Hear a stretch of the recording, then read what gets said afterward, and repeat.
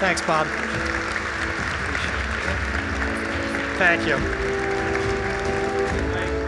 Jim, I jotted, thank you very much. That was unbelievable. You know, a couple of things came to me when you were doing that. First of all, right after the avalanche, I don't think holy schmoly is the words I would have used, just for the record.